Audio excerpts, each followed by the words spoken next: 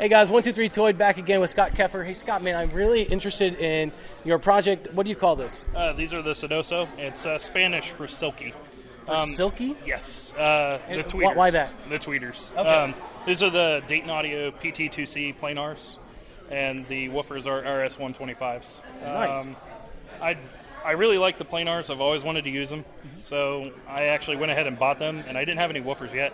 And I heard my friend Patrick, who's a coworker with me at Parts Express, I heard one of his designs that used the RS125s, and I absolutely love them. So I said, why not?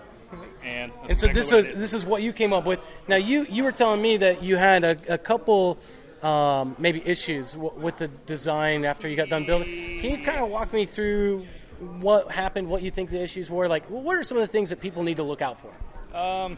The biggest issue with this was when I did the simulation in XM, it didn't take the enclosure into account. So I just did this as like a real quick, I wanted to get it done for the show kind of deal. Sure. So after the show, I'm going to take the judges' feedback and actually go through and tweak things to where I'm happy with them. But something to look out for, I would definitely say, make sure you build your enclosure first and do your modeling based off the enclosure. That way it takes baffle step and other things into account.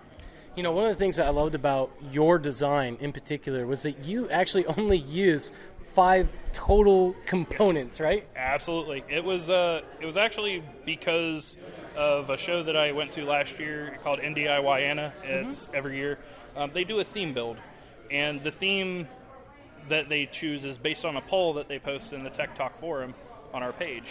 And when I started looking at designing something for the show, I went and looked at the poll, and the one that was winning is called Bare Minimum, which was 5 crossover components or less. Wow. And I said, well, I wonder if I can kill 2 birds with 1 stone. Speakers for this show plus meet that requirement. And I did. And that poll, it won. So these are going to go to NDIYN as well. So what I found very interesting about your design, too, because we looked it over, it's just a first order on the woofer, right? Third order on the tweeter, but no actual L-pad at all, right? Nothing. There's no attenuation whatsoever on this. Which I found fascinating because that's, most of these. What is the efficiency of this planar? If I remember right, they're like 94 dB 1 watt, something along those lines. That's impressive. Yeah, that's impressive that you do that. Believe it or not, in room, the listening I've done so far hasn't been too bad on the top end. Yeah. We'll see what everybody thinks of them. So, before you end, if you were to give any advice to other speaker builders, what advice would you give? Read as much as possible. Even if you're not reading, the textbook stuff like, loudspeaker cookbook and things like that, just do as much reading as you can, especially pay attention to the people that have been doing this a long time. Jeff Bagby, John Hollander, Paul Carmody, all those guys. They have so much information out there, and you can learn so much just from talking to them and just from reading their stuff.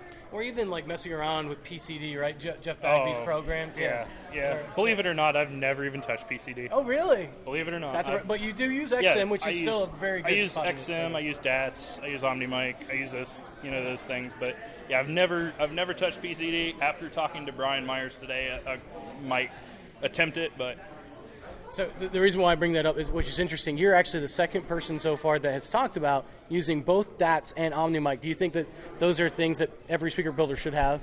I think they're extremely useful. They can really do a great job in getting you to where you want to be with your design. Yeah. So. Well, I'm really impressed with your design. Good luck to you. Thanks again for letting us look at it, Scott. Appreciate it, man. Yeah. Yeah, hopefully you like them.